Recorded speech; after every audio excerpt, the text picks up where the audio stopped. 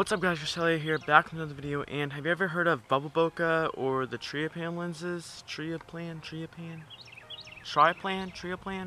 I don't really know what they're called. They're these lenses that were made by Mayer Optic, I think.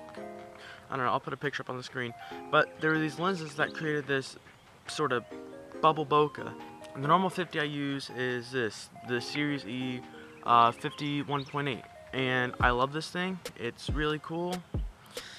But I was wondering, what if I tried my other 50, a Vivitar 1.8, and it's a M42 mount, so I had to get a M42 to Nikon adapter, and so you have to get one of these adapters that have a glass element in it, and so you just twist it on like this, and then you can fit it onto the lens.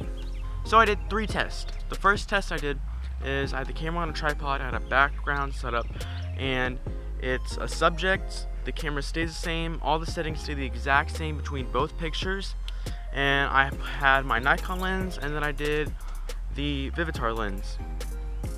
And I noticed that the image is very dynamic in the sense that I have a light, and then I have a dark background with little bokeh balls.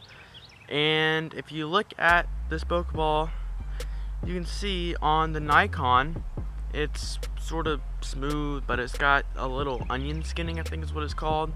And then I switched to the Vivitar, and you can see it's like a big ring. It looks like a bubble. And I was pretty impressed. So I thought, let's try a different test. So I did a close focusing test, and I had the Nikon at its closest focus distance, and this is what it looks like. Don't look pretty bad. It's for a 50 mil up to today's standards, it's got a really far close focus distance. And then I did the Vivitar, and the Vivitar is actually zoomed in a little bit more. It's a longer 50 than my Nikon, but the close focus is also closer. So it's about maybe 1.5 feet, because here's 1 3/4 feet, and then here's 2 feet, so it's probably about 1.5 feet. And if we go to my Nikon, the closest distance is a little under 2 feet.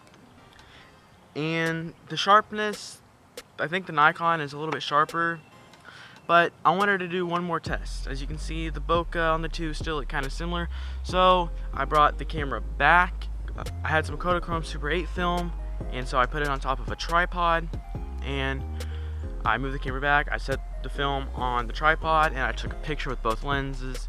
Here's the Nikon, here's the Vivitar. They look pretty similar except for the bokeh and the distortion.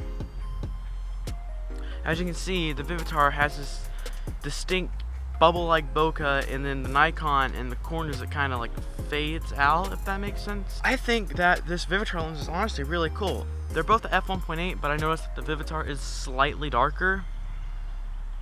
I guess it's just due to like light that's being lost in the optics.